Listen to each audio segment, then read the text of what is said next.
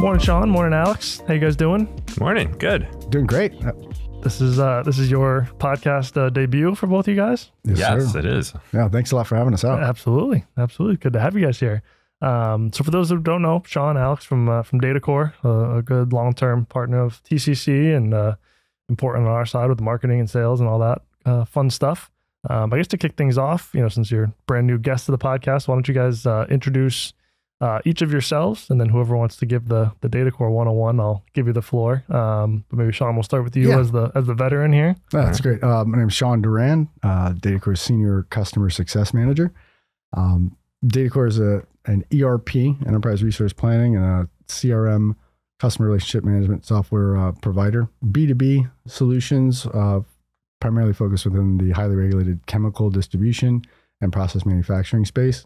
I've been around for a little over 40 years, so it's not our first rodeo, and excited to be here supporting this podcast and get an opportunity to share some of the new stuff that we've been working on and making sure that you get recognition for being such leaders and working with us so closely over the years. Really appreciate this. Absolutely. Thanks. Appreciate having you guys here. And I guess the relative newcomer here to the group. Yeah.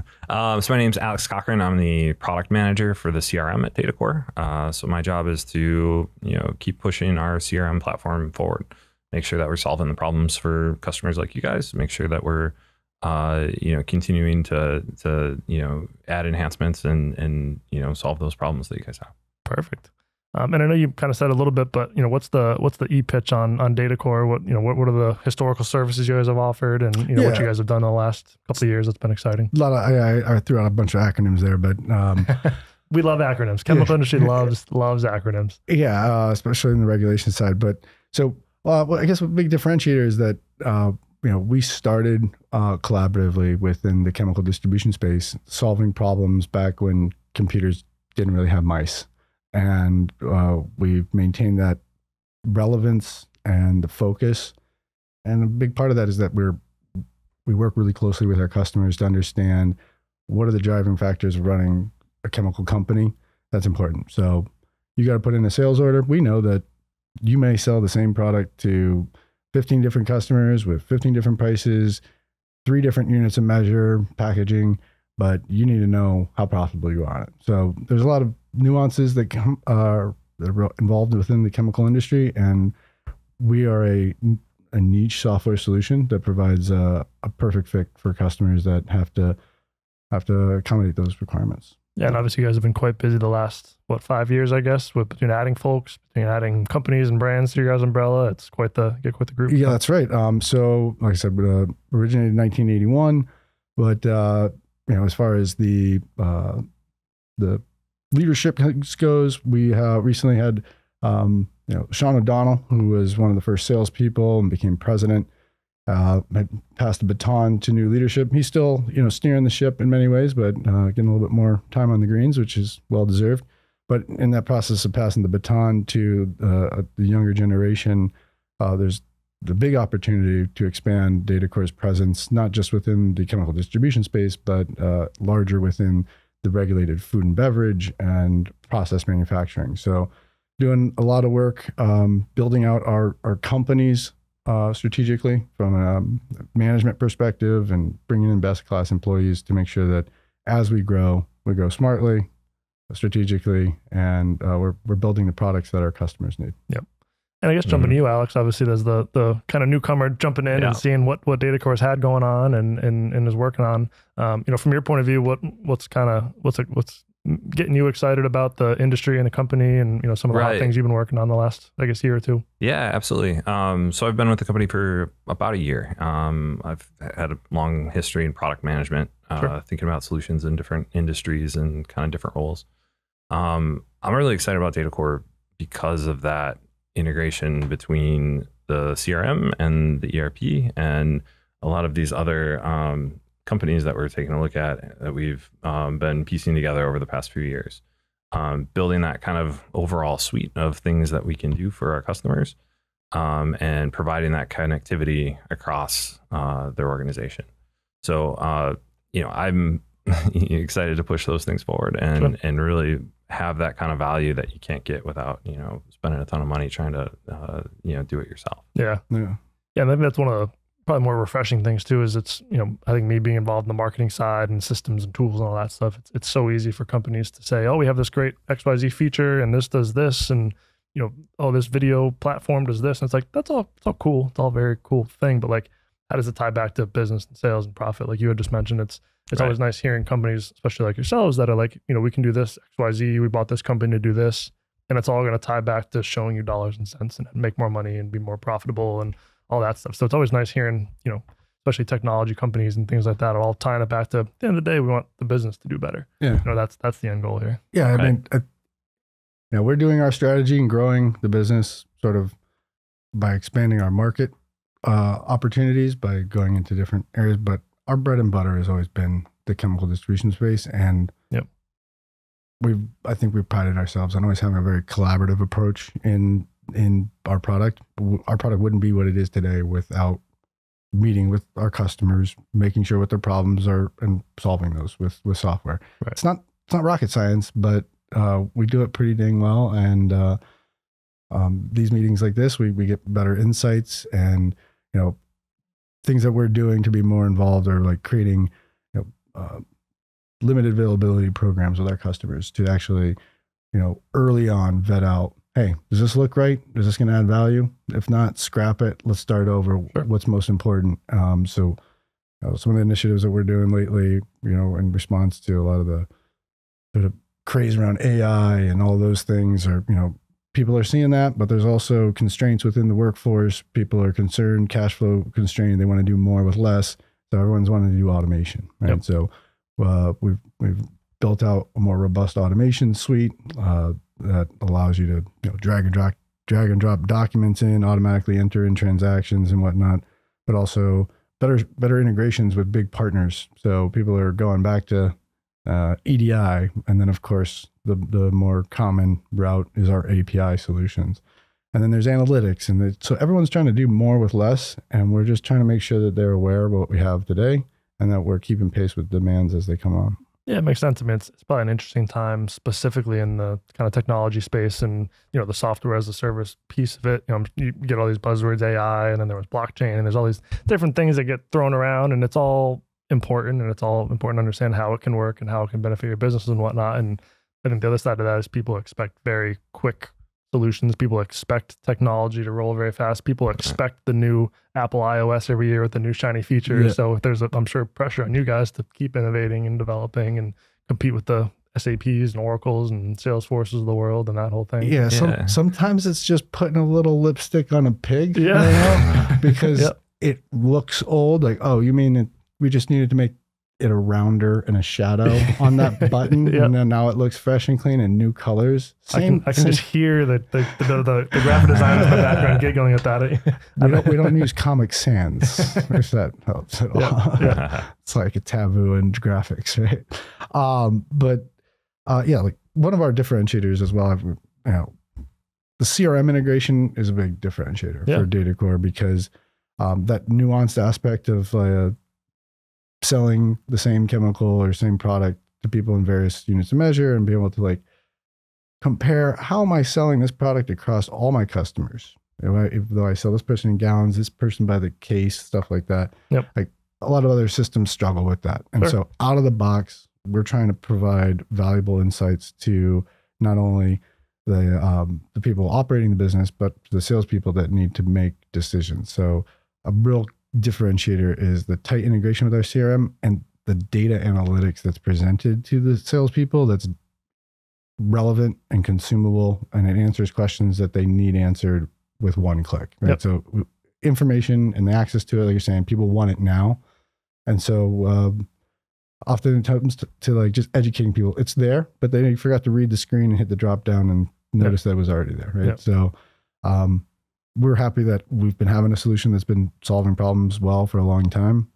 We're making it more colorful with better rounded edges to attract people better. But it's a solid company that is focused and innovating with the newest technologies out there that we can. Yeah, that's a great point. I mean, with the ERP piece going from order entry to invoicing all the way to the sales side and prospecting and the marketing tools, it's a full suite of of tools that's really all in one, and especially if you're in our space, it's fantastic. Yeah, man.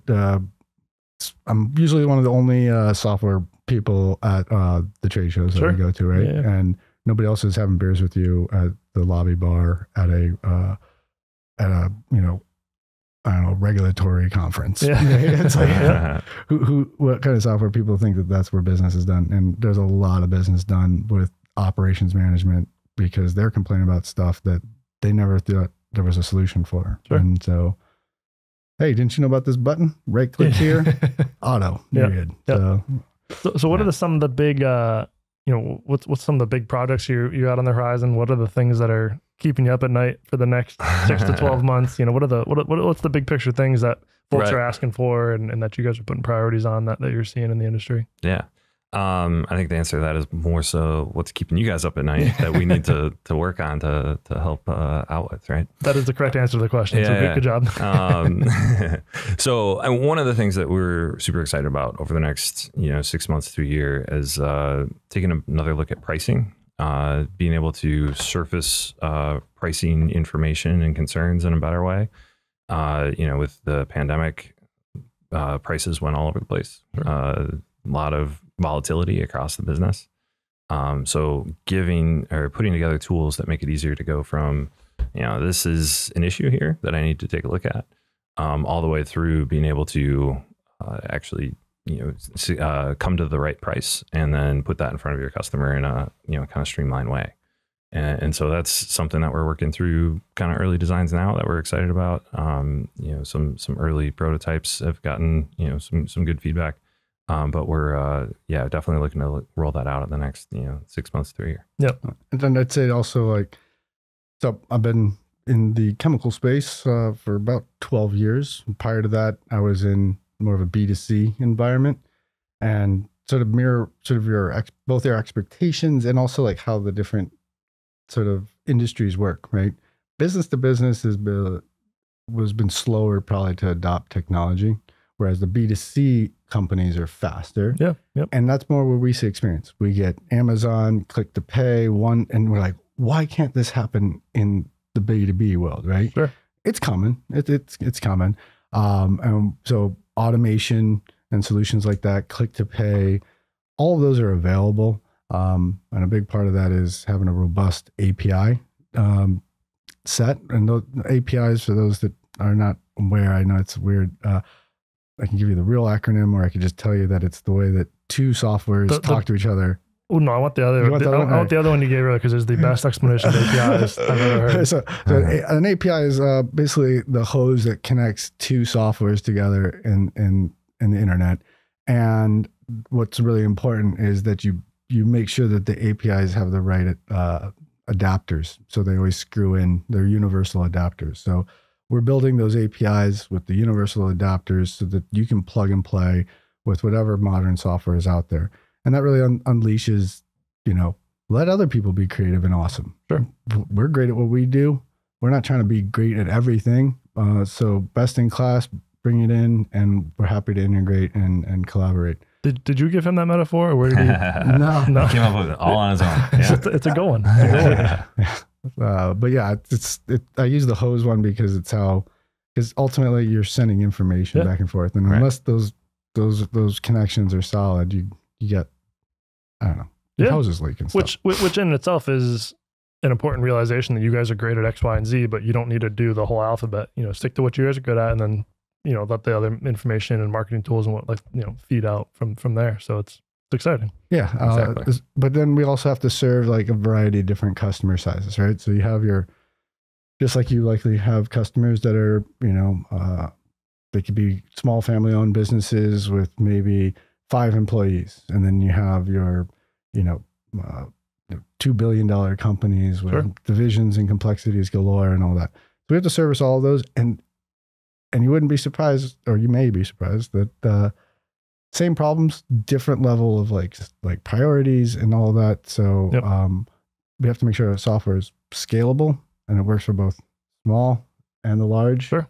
Not an easy undertaking, but that's what's really important about having a support system and team also behind the scenes that understands the industry, because answering answering questions about the same program from two different companies, you get two different answers. Yeah. Maybe that's unnecessary detail, but our support system is a critical part of the solution as well, because we're not your generic SAP or Microsoft.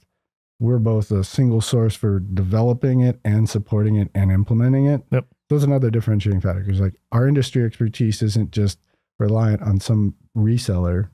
We have it in-house and we nurture that. And it's so important that our support people understand what our customers do, right, so that they can answer questions appropriately. Like, that's what you expect, right? You expect you call and be like, why isn't this working? Like, I know exactly what you're probably doing because I understand your industry. Yep. Right? Yep. No, 100%.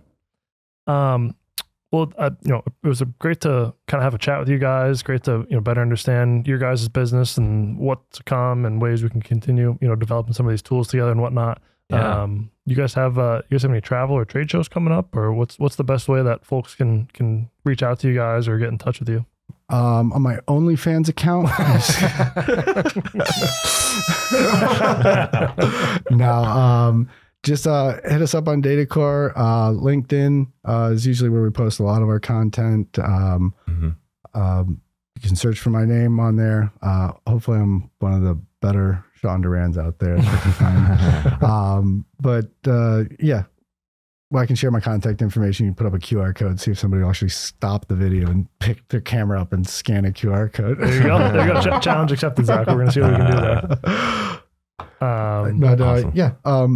Where next shows, I'll be at the NACD Northeast. I believe it's right here in Providence at the end of September. Yep. We'll be at the annual. NACD is a real important association for Datacor. Sure. But we're also at like the AFPM. We'll be at IFT. We'll be at Adhesive Sealants. So there's a variety. Check out our website. We have webinars and locations we'll be visiting regularly.